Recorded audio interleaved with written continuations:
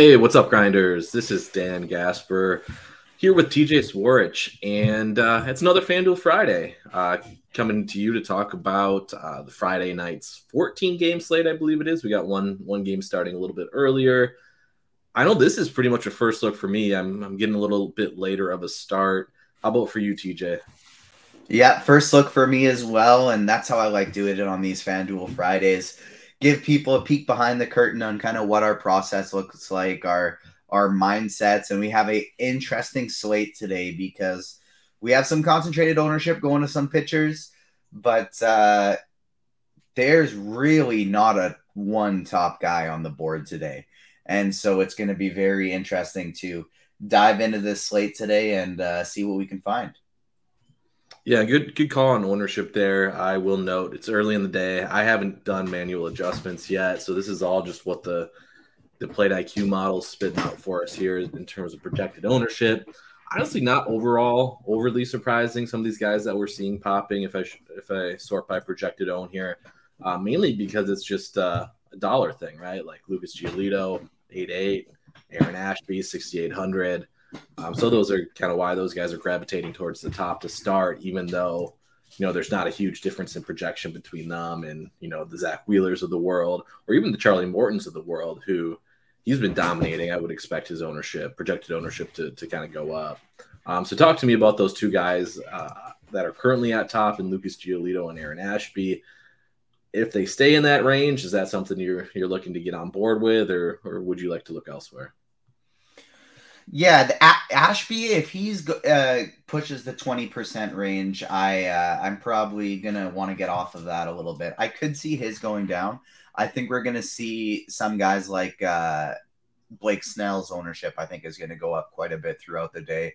People always want to play Blake Snell for some reason. I never really do, but Snell's always a guy that picks up ownership, and especially today when he's projected well, I think that's going to be something that finds its way up there as well. And I honestly think on today's slate, like a guy like Giolito, who looks great in a great matchup. I mean, he's struggled a bit a few games ago, but the price looks great. His projection looks great. The matchup is great, but not as good as the ownership suggests in comparison to everybody else. So to me, this is going to be one of those slates that you can just plop 5 to 10 different pitchers in a pile, and all of them have a very similar chance of being the top guy. And so if the ownership's going to be concentrating on a couple of them, I'm going to be looking to go another way. Yeah, I largely agree with that. I mentioned Charlie Morton, who really struggled to start the season and now has double-digit strikeouts in 3 of his last 5 games. He'll certainly grab some ownership. Giolito has been kind of like not great lately, and then finally put up a good start in his last start.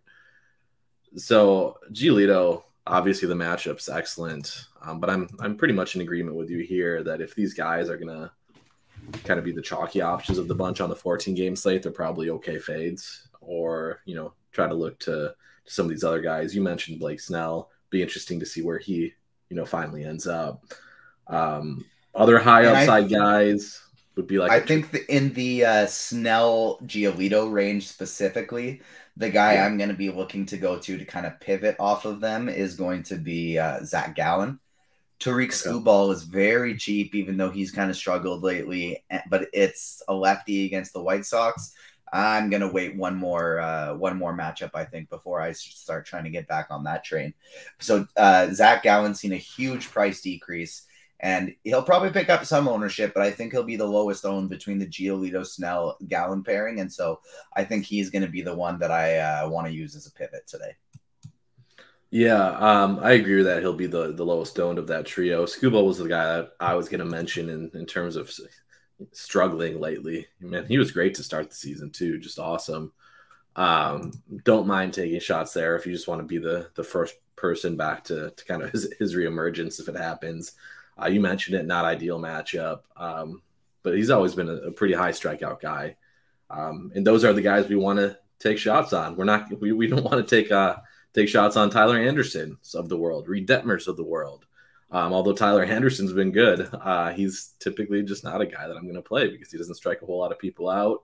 You can see here by his game logs, he's been doing pretty decent. So I do wonder if Tyler Anderson will get ownership just because it's against the Cubs. But I just can't do guys that don't have high strikeout rates. It's just not in my book, especially for 9K. Not something I can touch. I think again, if you're looking to get a little crazy on top, it's more like even like a Nestor Cortez. Not great matchup. Don't love it by any stretch of the imagination, but hey, at least he's shown us some strikeout upside. And I don't think you have to get too crazy today at pitcher because, like, I think we will see it's a big slate. We're going to see upwards of 20 to 25, 30% ownership on guys like Giolito and maybe a couple others. But outside of that, we're not going to see much at all. So, like, Wheeler, Bassett, Sonny or John Gray, Jose Urquidy, however you say his name, Pablo Lopez, Charlie Morton, like all of these guys are options. Like they're all fine. There's no reason to play Adam Wainwright tonight. You know what I mean? Like it's fine. I will say he's the fringe of where things get like. But like, and that's the thing too. He's like not an easy fade like some of these other guys. Yeah. You're absolutely right. That was probably a bad option because, like, and even you look at somebody like George Kirby. Well, he lit it up last game. The Jays have been struggling a little bit lately. It's obviously a tough matchup, but that's somebody with high upside as well. So I think if you're playing lots of lineups today, you can kind of take the opposite approach on this slate as one normally would and keep a big pitching pool, get 5 to 10% of a bunch of them, and keep a pretty tight batting pool today because obviously, although it's baseball and it's a big slate, anyone can finish up on top. We do kind of have a pretty clear tier of top offenses today. Yeah, and I think, I mean, you've hammered it or touched on it already. Like this pitching is going to be pretty condensed. You don't have to be too worried about ownership, I don't think, on any one guy. I would expect it to be more condensed than what we currently have projected with some of these lower guys soaking up more ownership. I would be a little bit surprised if we saw anybody top 20% on this slate. If it is the guys that we currently have up there with Giolito and Ashby, just because of the matchups. Like people see Detroit, people see Pittsburgh, fall in love with that, especially Ashby at only 6,800. But yeah, I don't think you have to worry too much about condensed pitching ownership on this slate at all. So yeah, well, you mentioned chalk offenses, so we think pitching is going to be spread out, but we think there's some offenses that might soak up some ownership. Who or what are those offenses? So the big two I think today that are going to be picking up the most ownership will be New York and Atlanta, and those are also the two top offenses on the board. So I think it's pretty deserved that they're going to be up top there. It's also a 15 slate, so I don't think we're going to have to worry too much about crazy ownership today. Like it's same thing with batters. I don't know if we're going to see anybody today over 20-25% owned. Like I'm sure we're going to get our Max Muncy, who's perennially underpriced, and our Acuñas and Judges pushing the 20%. But on such a big slate, I don't think we're going to have to worry about it too much today.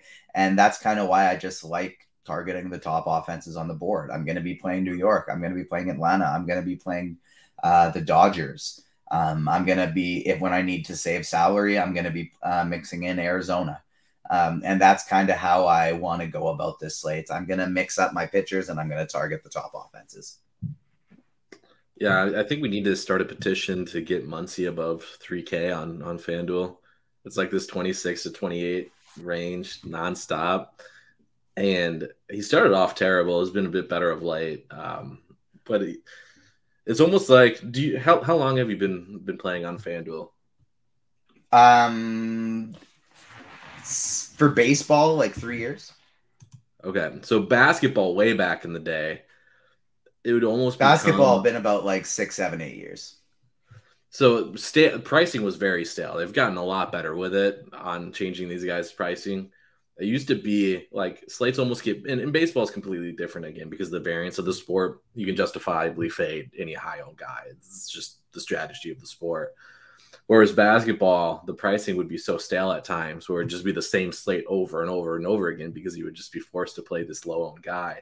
And that's almost what it feels like with Muncy. But again, it's baseball, so you don't have to lock him in by any stretch. You do not have to play a high-owned Muncy. But I do want his price increase just so he stops hitting the high end of projected ownership here. I'd like him down in the range a little bit. That's my rant. Another weird one we've seen lately is Trout. Like, I'm not really sure why we've seen this price decrease with him. Yeah, under 4K. He's $600 less than Alvarez, $500 less than Acuna, $400 less than Judge.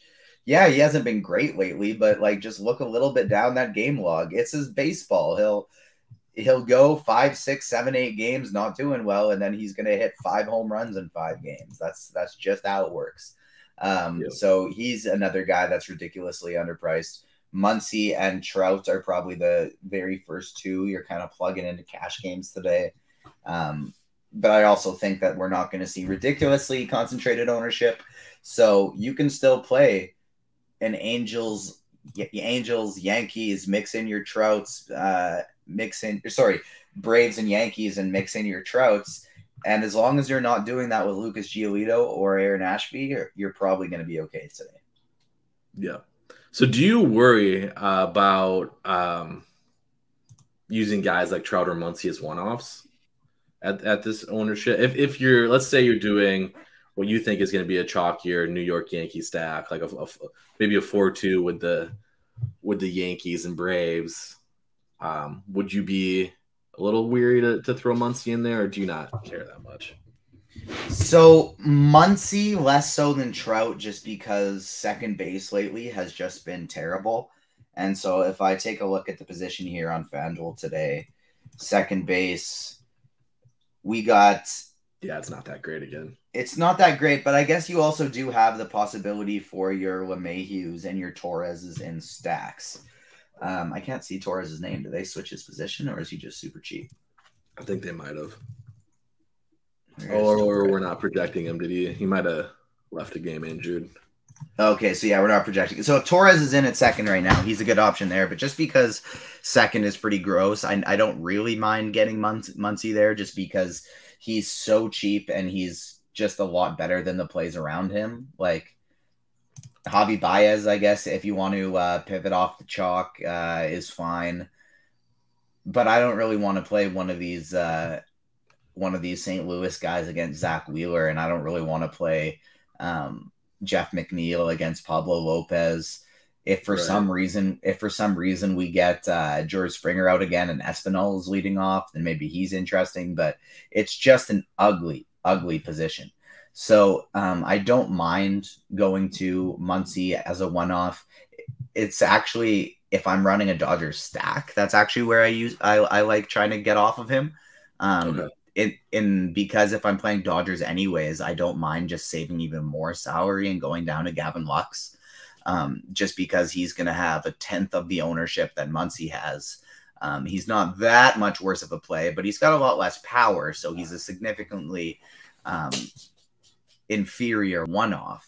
But in a stack, when he just has to get on base for guys like Mookie Betts and Freddie Freeman to hit him home, I don't mind that one bit. So I'm actually more inclined to play Muncy as a one-off than I am in a stack. And then a guy like Trout, if I land on him as a one-off in the outfield, I'm never going to be upset with getting Mike Trout as a one-off. But looking in the range today, kind of seeing Juan Soto, Julio Rodriguez, and George Springer at the same price, Byron Buxton $200 cheaper, Stanton $200 cheaper. If he is going to be the chalkiest outfielder today, I don't mind finding another one of these phenomenal hitters to pivot off of them with. Yeah, I agree with all that. You mentioned kind of the general weakness of the second base position, which brings me to the Twins, who have two guys that are pretty solid at this position. I don't know if I'm buying the John Gray reemergence. Like his numbers have been good, his underlying stats are good. But if we start building stacks based on some decent second base options, Minnesota's offense typically they're really good offensively. Obviously, we know about what Byron Buxton can do.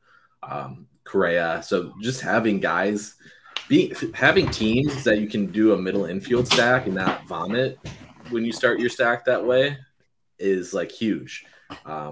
Because oftentimes that middle infield just isn't very strong. So, you know, being able to do Jorge Polanco, Carlos Correa, and then even adding Luis Arias at third base if you want to, whether you want to do that as a mini stack. Again, it's not going to project as one of the best stacks on the night. And certainly John Gray has not been bad at all this season. He's actually been pretty good. But I do like the Twins as kind of a really sneaky stack on this slate. Probably not a huge probability of actually hitting, but they have enough power in their lineup where I do like them a little bit.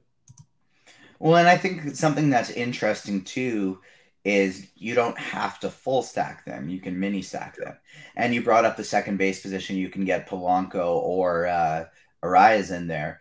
Well, it does. We also have an underpriced Buxton, and it does make it kind of interesting.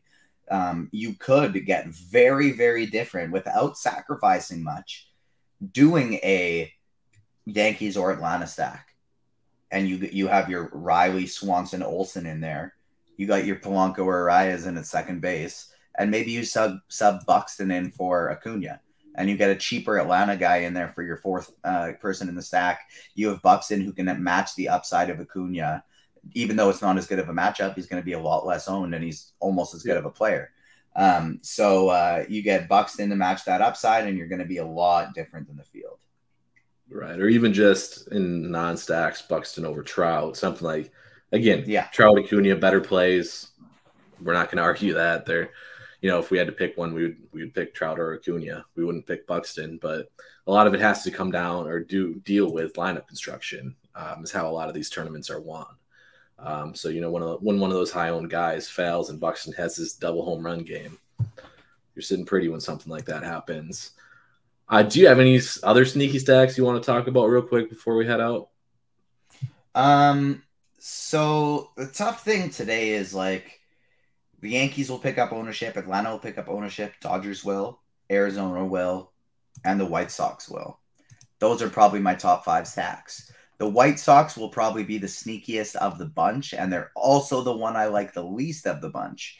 So it is kind of tough. White Sox aren't going to be chalky enough that you have to worry about it. They're just going to be probably appropriately owned for their chance of success. Houston, I kind of like. It's a tough ballpark. Like, the next teams I'm looking at are like the Milwaukee's, Baltimore's, Angels, and I just don't really like any of them. Maybe in very large field stuff, I think the next 2 teams I'd be looking at would be Seattle and Milwaukee as like my very sneaky large field stuff. But if I'm playing 1 to 5 teams today, I'm going to be sticking in the New York, Atlanta, Dodgers, Arizona range. Yeah, I think that White Sox call is sneaky enough too. Perhaps the addition or the Eloy Jimenez being called back or returning from the IL goes a tad bit overlooked, although he did hit a home run yesterday in his first game back. But, you know, the bottom half of their order is not great, but, like, they have a ton of power. Robert, Abreu, Anderson, Jimenez, Vaughn, those 5 guys make for a phenomenal stack. Like, you pick 4 out of those 5, and it's just very interesting. So yeah, I don't hate that one bit. They project well. They probably won't be very highly owned. Scooball's been struggling. It's just one of those things that it's a bit of an internal, the White Sox have bit me in the butt a lot lately. Right. And yeah, I mean, I'm on Plate IQ now. I mean, just look at the ISOs of some of these guys versus left-handed pitching the last 2 years. Unreal. To this year, what's Pollock's? I swear Pollock hasn't hit anything more than a single in like 8 this years. year. Let me see. I'll switch to this year and see. That's what I was on initially. Pollock. No, he's still small sample size, but he's still doing okay with lefties. So maybe he's somewhat interesting today too. Yeah. So I can get on board with that too. Scooball is kind of struggled lately. Again, so I mean, honestly, it's perfect though. Like you look at this lineup. So this is why we're okay with taking either the White Sox as a stack or Skubal as a pitcher too, right? You probably a little bit less so than me with Skubal. He would be a little bit deeper tournaments, but this is, I mean, this is the perfect lineup for it, right? Like home runs or strikeouts. That's exactly what you want on both sides.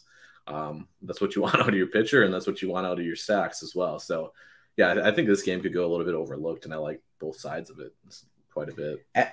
And we talked about teams with lots of middle infield stacking options, like the Dodgers and like the Braves, like the Yankees, and then even the Twins as a mini stack. Well, where are the guys that you want to play for the White Sox? They're in first base in the outfield or short. So they maybe will be a little tough to pair with the Braves, but they will make a great secondary stack with the Yankees or the Dodgers. Yep, I love that. Honestly, I kind of want to end on that because I want to hype the White Sox love. Do you have any hot takes you want to end on? No, not in particular today. I think we can look at the opposite approach as we usually do, because in a vacuum, yes, it's always better to differentiate in bats than it is at pitchers. But today we have a huge clump of guys in the same pool projection wise, and any one of them could finish up top. So the way to get leverage on the field today is by simply realizing no one deserves to pick up heavy ownership. So if somebody is, that's where we're pivoting off of. Yep. Good call. That's going to do it though for today's FanDuel Friday. As always, thanks for tuning in. And I think both of us will be back next week for another edition. See you guys.